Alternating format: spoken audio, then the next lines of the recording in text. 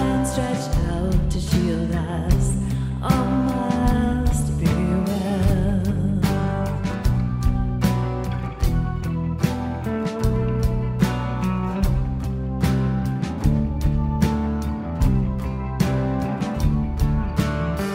Though we pass the tribulation, ours is such a full salvation. All is well. Happy still and God confiding, proof of living Christ abiding, only through His Spirit guiding. All must be well.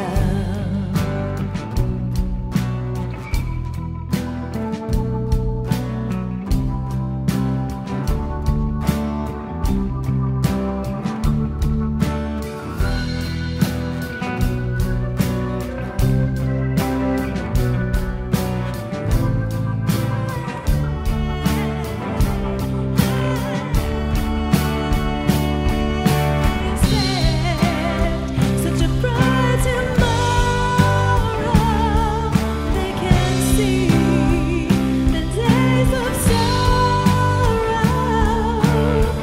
On our Father's love relying, Jesus every need supplying.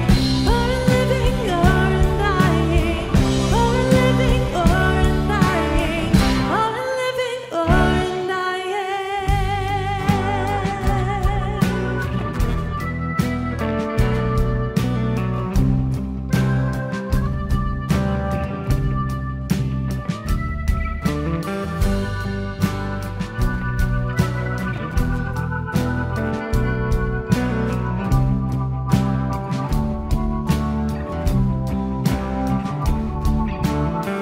There's a love of God, our Savior, free and changeless is His favor. All is well. Precious is the blood that healed us, perfect is the grace that sealed us, strongest hand stretched out to shield us. All must be well.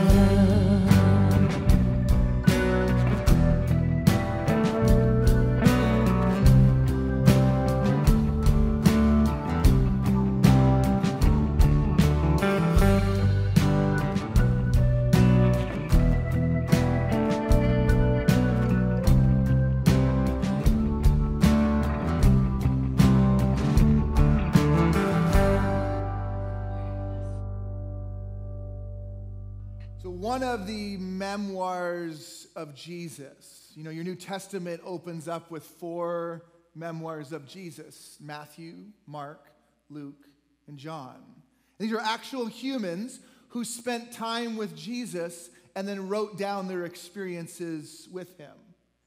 One of those memoirs is unique in the fact that there's actually 2 parts to it. The book of Luke. Luke is one of the apostles or disciples of Jesus who wrote a memoir about Jesus called Luke. But he also has a second memoir, but it's not about Jesus in the flesh, it's about Jesus in the people.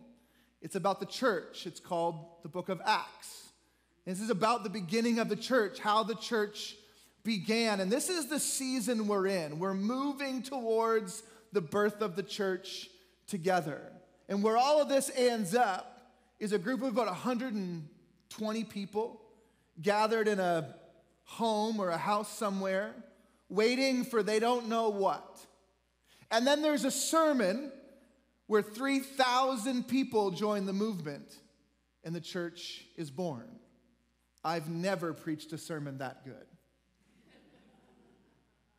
And what I'd like to do today, over the next few weeks, we're going to move towards that moment. We're going to move towards the birth of the church in the story. This story that we started back in November with preparing ourselves for the birth of Jesus. We've been walking with Jesus for all of these months, following along his footsteps, all the way to the cross and to resurrection.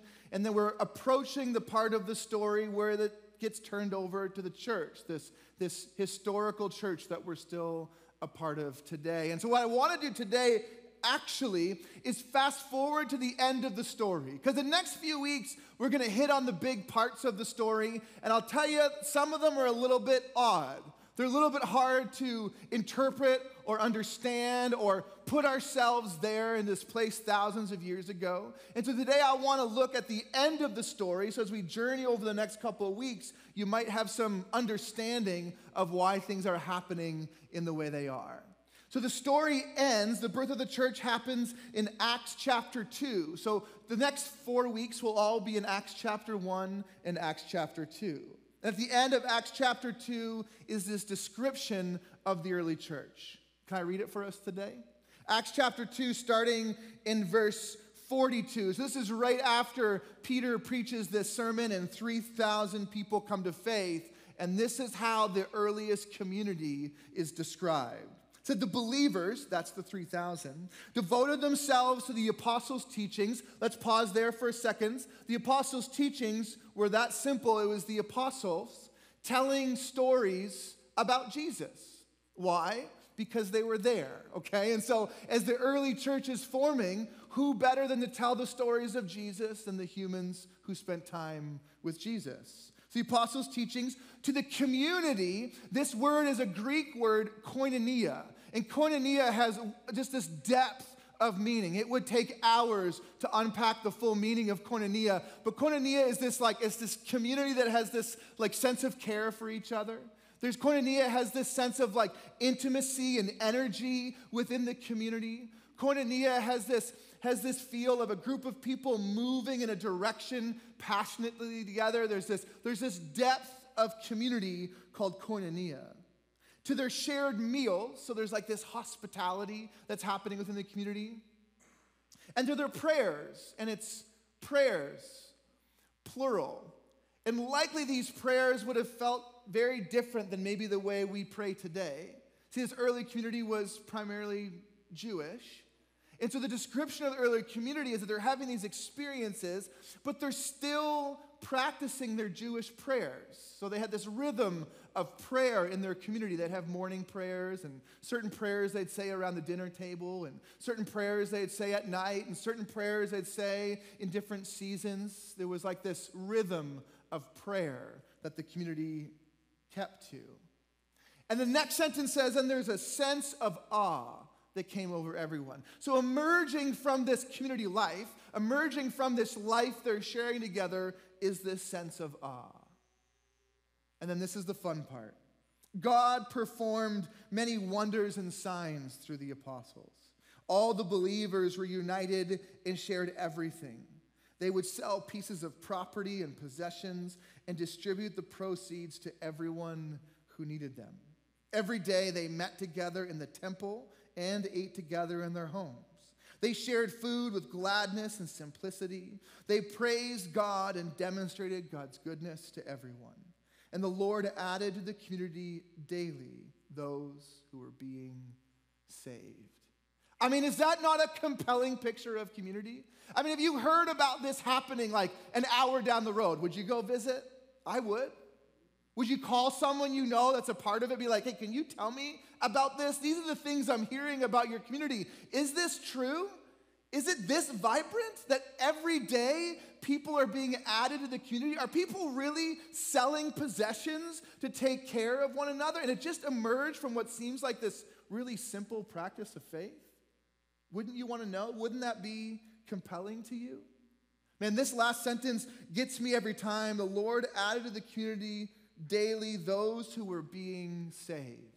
So that word saved is a particular word. It's the word sozo. In the Greek, it's the word sozo. And in the New Testament, this word sozo appears 106 times through the New Testament. You think it's an important word for the early church? It certainly is. It certainly is. But this word sozo has like koinonia, has this depth of meaning that I think sometimes gets lost in English. So I wanted to bring us through just all the different ways that this is experienced among God's people, the ways that this is described in the way and life of Jesus. The first time we see this word sozo in the New Testament goes all the way back to the birth of Jesus. See, Joseph and Mary, these are Jesus's bio parents. They're betrothed to be married, which is like they're engaged, or it actually was probably more of an arranged marriage. It was arranged that eventually Joseph and Mary would come together. And Mary gets pregnant and says to Joseph, I promise I haven't had sex with anyone. Joseph is like, okay. How's that work, right? And so Joseph is deciding, right? Like, am I going to stay with her? Right? Am I going to stick this out? This is kind of embarrassing. This is going to be hard for me to work through. And Joseph, in a dream, hears from an angel. This is what the angel says. The Joseph, son of David, don't be afraid to take Mary as your wife, because the child she carries was conceived by the Holy Spirit. She will give birth to a son, and you will call him Jesus, because he will save, Sozo, his people from their sins. Now, if you've been tracking with the story, God's people have had this kind of up and down relationship with God. Right? There are times when they've needed rescued and they've cried out to God and God rescues them. But then there are times when they're in power and they leave God. They stop living into the things that God has called and created them to be.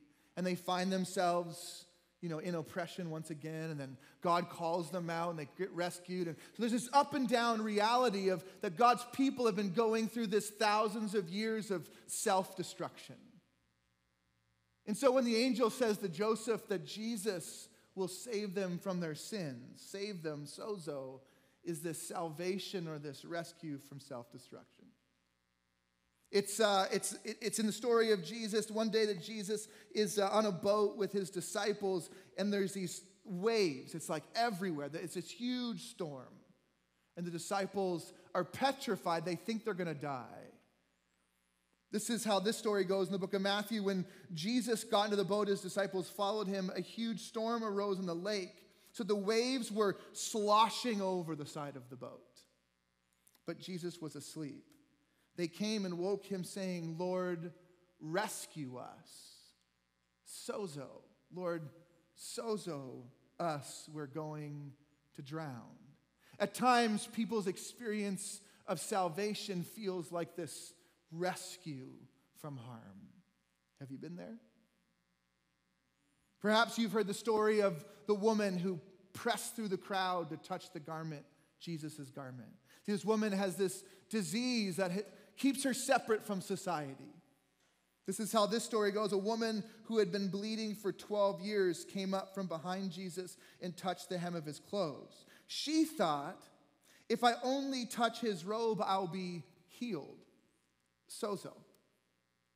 When Jesus turned and saw her, he said, be encouraged, daughter, your faith has healed you. There's Sozo again. And the woman was healed from that time on. There's Sozo again. A more literal translation, or maybe some would say a better translation of healed, would be to be made well. That Sozo in some people's lives has this implication of being made well. One day Jesus was teaching on this idea of Sozo, and this is what he said to his disciples: all who want to come after me must say no to themselves, take up their cross, and follow me. All who want to save their lives, Sozo. All who want to sozo their lives will lose them. But all who lose their lives because of me will find them. Why would people gain the whole world but lose their lives? What will people give in exchange for their lives? See, when Jesus teaches about salvation, about sozo, in this setting, he paints this picture of like self-reliance versus self-sacrifice. That Jesus is saying that the true way to sozo is exemplified in the cross, in giving up your life for others, not trying to preserve your own life. Nicodemus is somebody in the scriptures that has this kind of ongoing conversation with Jesus. Nicodemus was like a religious teacher of the day. And Nicodemus is responsible for spurring on Jesus' perhaps most famous words, found in John 3:16. Anybody know this passage? Anybody know Austin 3:16? Got a couple. All right. I tried that last service. I tried it again today. A good joke. is worth driving home. Okay. For God so loved the world that he gave his only son, so everyone who believes in him won't perish but have eternal life. And then it goes on, God didn't send his son to the world to judge the world, but that the world might be saved. Sozo, through him. See, in this setting, as Jesus is talking about salvation, he's pairing up two ideas. You can live in response to mortality, or you can live in response to eternity. This idea that we've been born once makes sense in the life we live, right? We all know that at one point or another, everyone in this room was born. You don't remember it, but it happened. But then Jesus says, as you move your life from being focused on mortality to focused on eternity, there is an experience that is like, I don't know, being born again. It's like a whole new life in front of you, Nicodemus, when you change your perspective to eternity. Jesus, in another time, was teaching in Jerusalem as things were getting very contentious and heated around his life and ministry. And he says this, whoever believes in me doesn't believe in me, but the one who sent me. Whoever sees me sees the one who sent me. I have come as a light into the world so that everyone who believes in me won't live in darkness. If people hear my words and don't keep them, I don't judge them. I didn't come to judge the world, but to save it. Sozo. So in this teaching, Jesus is using this word sozo as this idea of safety from judgment, or this idea of dark and light, that pre-salvation, pre-Jesus, maybe you feel like you've been in darkness, and through Jesus, the world seems like it's full of light. Sozo. And then this word was so important to the way of Jesus that it's actually the word that people used to mock Jesus on the day of his murder. This is what the guards screamed out to Jesus on the cross. Save yourself, come down from that cross. Sozo. In the same way, the chief of priests were making fun of him among themselves together with the legal experts. He saved others, they said, but he can't save himself. He sozoed others, they said, but he can't sozo himself. And that even in this moment, man, they don't get it. That salvation in the way of Jesus is not something we do for ourselves. That it's not something that we have the ability within us to experience all alone. But the way of Jesus is about looking to Jesus for sozo. And I just think in a community like ours, actually I know because I've started to hear some stories, but some of you have experienced salvation from a world that was moving in the direction of complete self-destruction. Some of us in this room have experienced salvation in a way that has felt like a rescue, like our whole life was going nowhere good fast, and Jesus rescued you from that. Some of us have experienced salvation in a concept that feels like I was not well, and now I'm being made well. Some of you have experienced the salvation of Jesus, of moving from a life that was completely self-reliant and realizing that self-reliance isn't all it's made up to be. And Jesus has saved you from the life obsessed with self-reliance. Some of you have experienced salvation in a concept that feels like you've been born again. I can tell you when my family came to faith, man, it sure felt like we were born again. Like we got a whole new life. And some of you have experienced salvation as an awakening to the light. That your life felt like this weight of darkness. And salvation has opened up your eyes to what God is doing in the world. And some of you have experienced salvation and under the weight of judgment, where you've walked through life feeling this weight of judgment on your shoulders. And in the story of Jesus, in relationship to Jesus and crying out to Jesus, you've experienced salvation as that judgment has been lifted off your life. Sozo. And I think sometimes this language, like the word saved, becomes this like theological conversation. Sozo is a verb. It's an experience. And in a community like this, many of us, just like the stories of Scripture, have experienced salvation in so many different ways through the same person of Jesus.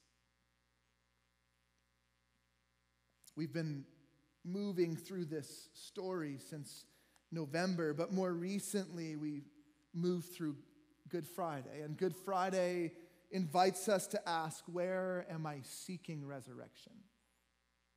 And then Easter Sunday invites us to ask, where am I seeing resurrection? And I think this season of the church we're in, as we move towards the birth of the church, as we move towards Pentecost, this season invites us to ask, what kind of community does God want? What kind of community does God want? You know, I think if you carry these three questions with you on the journey, if we as a community just carried these three questions with us in life, I think we would discover something powerful in our midst. If we wake up every day and think about, where might I be seeking resurrection? Where might I need to experience the resurrection power of Jesus? And then we open our eyes to look around and say, where might I be seeing resurrection? Where might this be going on all around me? And as we sit in those questions to ponder, what kind of community does Jesus want? These three questions guide the way I think about leading our church. It's not about what I want or about what you want. It's about seeking resurrection in our lives. It's about seeing resurrection in our lives. And it's about contemplating and asking God to reveal, what kind of community is it that you want? What does this look like in response to all of it? And I think that's what this text is trying to do. The community that emerges, that organically just comes in this moment, this description of community, pushes us to wrestle with this question, what kind of community does God want? Let me read this description to us again. The believers devoted themselves to the apostles' teaching, to the community, to their shared meals, and to their prayers. A sense of awe came over everyone. God performed many wonders and signs through the apostle. All the believers were united and shared everything. They would sell pieces of property and possessions and distribute the proceeds to everyone who needed them. Every day they met together in the temple and ate in their homes. They shared food with gladness and simplicity. They praised God and demonstrated God's goodness to everyone. The Lord added daily to the community those who were being saved. It was this community that was so compelling, that saw this church just explode. A community and a way of life that became so compelling that it didn't just stay in that place, but began expansion around the entire globe. You know what's compelling about the church historically is not how well we can articulate our theology. It's not how good our music is or what color the carpet is or how articulate the pastor is. What is compelling about the church through history was how they experience salvation in their midst as a present reality, as people's lives actually being changed. Theological categories are helpful when we talk about the church. They're not helpful to place on people's lives. That we experience God among us. And that's what's compelling to the world around us. You know, there was a time that in a place like Michigan, a good, Midwest state, where if you did church the right way, if the kids' ministry was awesome and you got greeters in the parking lot shaking hands and smiling faces and the music was good and the preaching was good, your church would grow. I can show you. You can look. Data, it's X plus Y equals Z. The ROI was clear. That's not been true around the globe, but it was true here for a season. Friends, that season is going away. It doesn't exist in the morality of people's brains when they're going through difficult seasons. Maybe the church has something good to say about this. We blew that one long ago. But you know what will always be compelling about the church? The thing that's always been compelling about the church. The power of God changing people's lives. Sozo. Opening ourselves up to transformation in the way of Jesus. This week, as I reflected on this and wrestled with this, I was like, how could we get our heads and hearts around this?